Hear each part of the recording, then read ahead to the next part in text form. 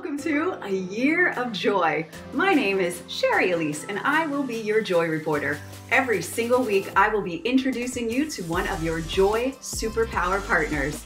On behalf of the team of the Art and Science of Joy, we are thrilled to be able to bring this to you. So, without further ado, let's meet your Joy Superpower partner. I am so excited to introduce you to our next Joy Superpower expert in the Year of Joy, Clara Chorley. Hi, Clara. Hi, Sherry. Thrilled to have you here and to be talking today about bravery.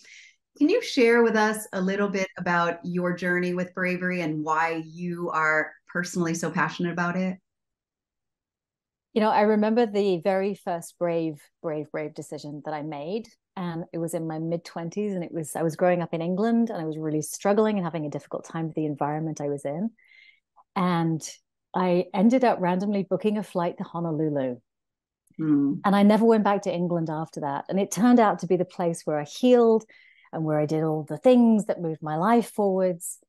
And it was one of the first times, and granted, it was a big one, but it was one of the first times where I recognized this correlation between following something deep in me that didn't really make any sense, but that felt right, rather than all the ways I felt I should be living that weren't working for me. And as much as Hawaii sounds beautiful, it was a very, very brave decision to leave everything behind. And that's when I started wrapping my arms around bravery. Oh, so powerful. I love that connection that you had to that part of you, that feeling, and then now teaching that and helping people with that. Share with us, why do you think that it's important for people to cultivate bravery? I am absolutely convinced that there is a correlation between being brave and the reduction of suffering. I think the braver we are, the less we suffer from addiction or depression. And it's not that simple. And it's an intersection of things. And I'm certainly not saying if you were braver, you'd resolve everything. I'm not saying that. But there is a correlation between bravery and joy, bravery and feeling a sense of personal control, appropriate levels of control.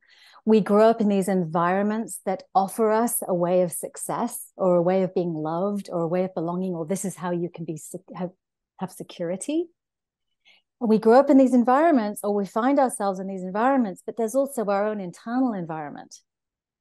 Do I match with this environment? Is this environment working for me? The corporate ladder in America is a perfect one.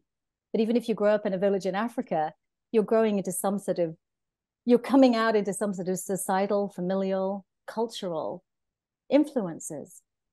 And to step away from those and follow that thing inside that I was just mentioning towards something maybe I haven't seen, I just sort of feel it. So I can't quite put my finger on it. That takes bravery.